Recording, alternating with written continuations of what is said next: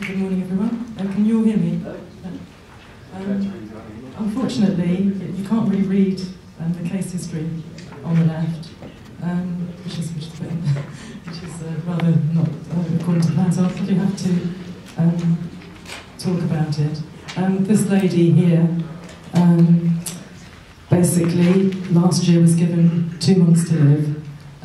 She was diagnosed stage 4 breast cancer, which had metastasised to the liver. And basically, in the end, it says, I don't know, the doctors among you will know what this means. She was told an EF schedule, it's EF schedule, was treatment and chemo, palliative chemo. Well, basically, this person, her name's Spinks, and that is me. So rumours of my demise are greatly exaggerated, because as you can see, I'm here today, I'm talking to you. This was done in Belgium. This is Dr. Jan Houseby, who apparently is one of the best oncologists in the world, who gave this prognosis. Also on this report, it talks about my parents. Both my parents died of cancer. My father died late 70s of lung cancer, and my mother died late 80s of breast cancer.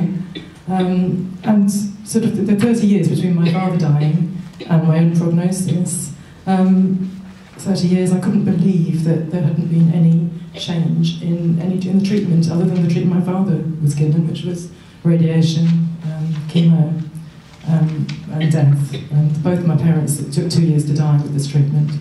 And anyone that's seen anyone on this treatment or had a close loved one on this treatment would know how awful that treatment is. I mean, it's very heroic, and they didn't have much quality of life in the 2 years where they were on the treatment. So I was determined not to have chemo if it ever happened to me, which it did, unfortunately.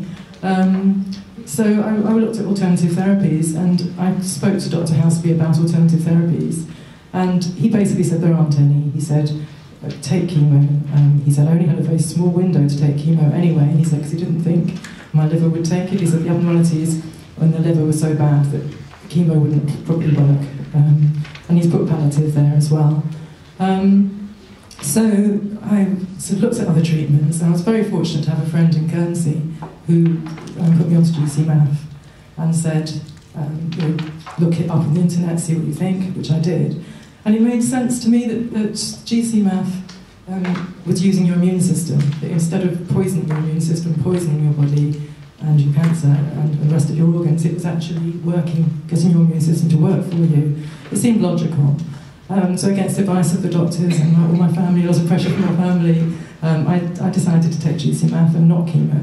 And I then had a last holiday in October with all my family. I had a last Christmas. We keep having last celebrations. So I'm now 8 months still here. Nothing seems to be happening cancer-wise. I have had tests, and what the most significant thing was in the 8 weeks that I was on Gcmaf. I'm on it still, but in the 8 weeks, the first 8 weeks that I took Gcmaf, my blood test, which showed an enzyme in the liver. I mean, doctors will understand this, I don't really understand this. There's a level of liver function where it shows an enzyme, which was really high. My first blood test, which was 106, had come down in the 8 weeks on Gcmaf. It came down to 67, then it came down to 47. Apparently it should be, in a normal person, 25. Basically mine, it has been going down, and basically now I don't seem to have any symptoms of cancer. I'm perfectly well and fit, and so I feel very lucky to be alive and very lucky to have discovered Gcmaf, to be talking to you today. Thank you very much, thank you for your time.